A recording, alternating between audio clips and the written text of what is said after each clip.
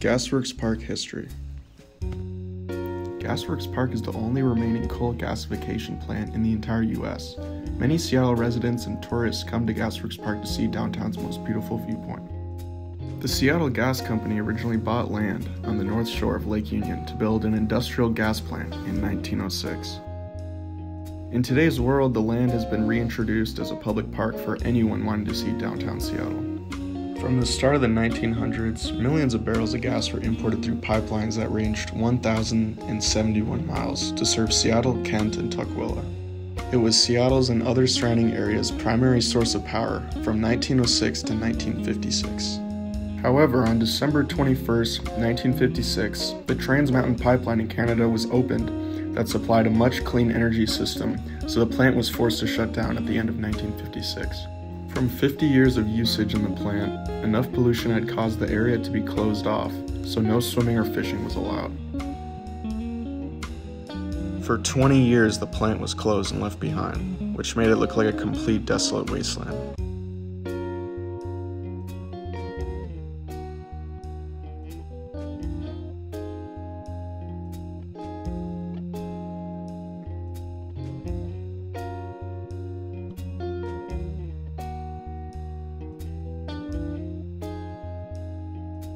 This was until July 1976, when architect Richard Hagg introduced Gasworks Park to the public. Here is Richard's master plan of the park, where he would plan to use the original pipes and industrial machines to serve as structures for people to see. Here's a graphic Richard created and envisioned which shows children playing at the park. The towers are very unique and encapsulates a historic aesthetic and utilitarian value, as Richard said in his master plan. On top of this, Richard's main argument to build the park was deemed to preserve and reuse key structures to keep Seattle's rich history to be remembered. Here's an article made by a local newspaper in the 70s showing the difference in layout of the land used to build the park.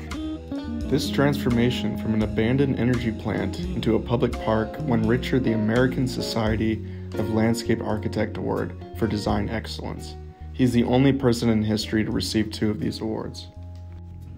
There are 7 distinct areas in the park that compose Gasworks. To name a few, the Great Mound stands on the west side, looking over Lake Union.